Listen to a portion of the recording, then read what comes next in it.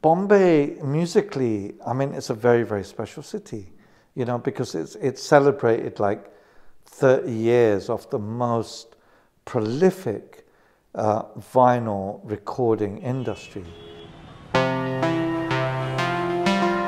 This is my father, Kekee Gandhi. Hi everyone, this is Syed from AsianCultureVulture.com.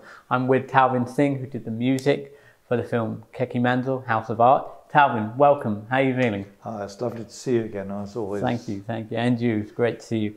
Tell us, how did you get involved in this project?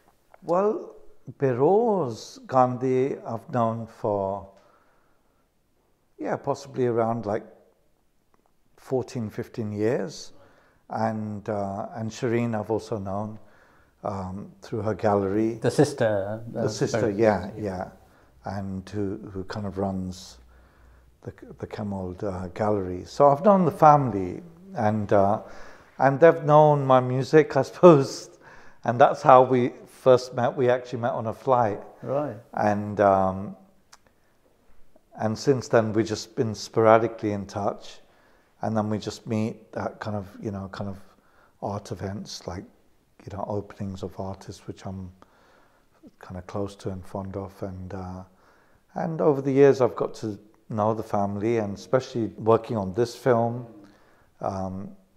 there's been a certain kind of intimacy where I've become quite close to the family. And my father, and later joined by my mother Khorshed, were the spark that helped ignite the modern art movement in Bombay.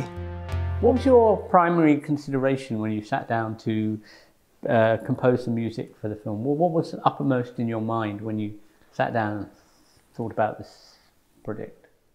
Well, the first initial response of mine was, I was quite aware that the film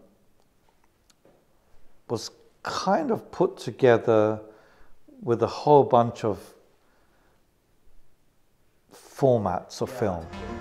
What do you look for in a painting? Scratchy VHS, mini DVD, cinefilm, and what's shot recently. So one of the things I kind of pressed down on was, look, the music can help string the film together in terms of, I think it does. A kind of cohesive musicality, a cohesive sonic, kind of aesthetic. And, that was what I kind of pressed on. And I think it's possibly worked. Thrilling and shocking in equal measure.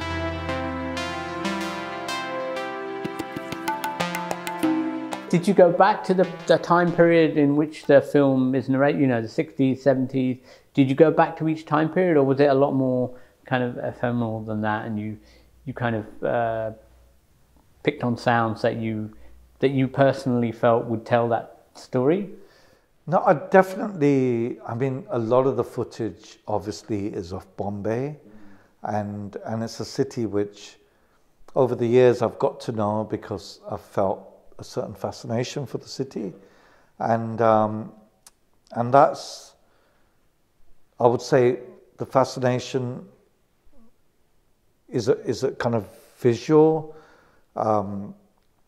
panorama, but it's also sonic and musical, because over the years we all been collecting records. So through the collection of records, I'm quite aware of how Bombay sounds, Yeah.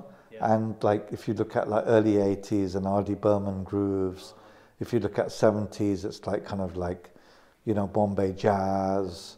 And so, I was kind of really trying to get deep into that. It was to do with love and passion. That's what the real energy was, to say, show your commitment. One of the things I felt very confident about being involved in this film is that I actually met the father. So I actually knew him, because he was the kind of person which you will say, I know him within a few seconds. And I experienced that because I was actually introduced to him by a very dear friend of mine, Bose Krishnamachari and Shwetal Patel. And this was in Bombay, and I was actually kind of doing an art show, a visual art show, which Bose was my curator. And then a few days after, they said, you must meet this person. And we went to the gallery, and I remember everything. I remember how he just, you know, swirled his shoulder and looked back with a smile and just smiled at me. And you see that in the film. You see that in the film. And so for me, I think that really cracked it of like, actually, I had the blessings, I suppose, of this man. Was it kind of a nostalgia?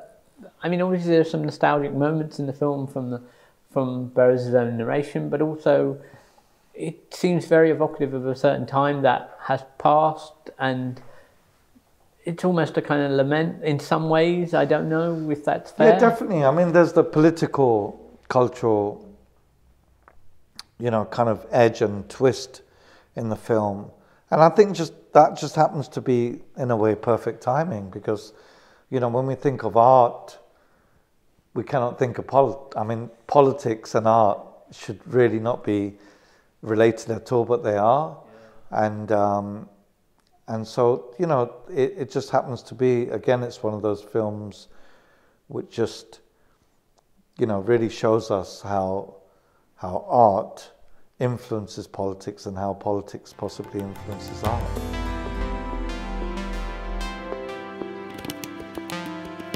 What would you say to people who are, you know, they're kind of not that interested in art, but they like your music and they know about you? What would you say to them to watch this film? I think what we, as a team, somehow, you get to know about Bombay, you know, because, I mean, a lot of people don't know about, you know, the Parsi community in Bombay. And so I think it's actually, the film's about art, but it's also about Bombay. Absolutely, yeah. I think it's a beautiful kind of social history of Bombay as a city, and its artistic temperament almost in that period, and now it's somewhat different, but, you know, we're looking at a particular time period. Yeah, exactly, because Bombay as a city, you know, it's always had an identity crisis, and it continues to.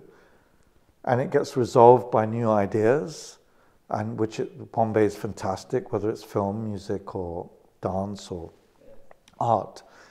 And I think that's what makes the city really, really special. So again, we're going back to migration in a way.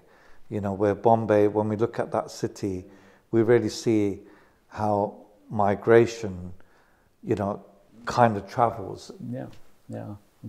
And will this be a soundtrack that you will be able to, is that something you're looking at, or what's the future of your music from this film? I think, actually, you're right, Matt, that could be a possibility, you know, to put some of the music like together as some kind of journey or an album.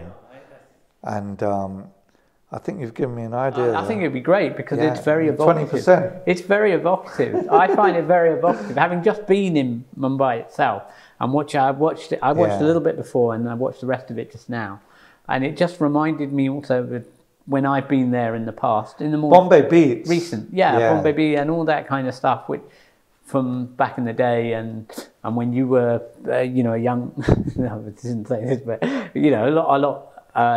Younger, or in that day, and the mix and the... No, I'm younger than ever, right? But the thing is, you see, this film is, I mean, I could have gone even more deeper with the soundtrack, because what, you see, Bombay musically, I mean, it's a very, very special city, you know, because it's celebrated like 30 years of the most prolific vinyl recording industry.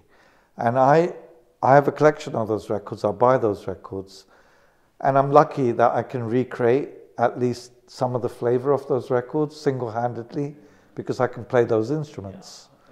And, you know, so if it's tabla, dholak, madal, and instruments which we have not even heard of, which used to be used behind the curtains in Bollywood, which people like R.D. Burman, used to work very close with certain percussionists, like people like Maruti Kade, you know, and I've been very close to that. I've been very, very close, and it's been one of my deep studies, like over the years of studying how some of that music was made.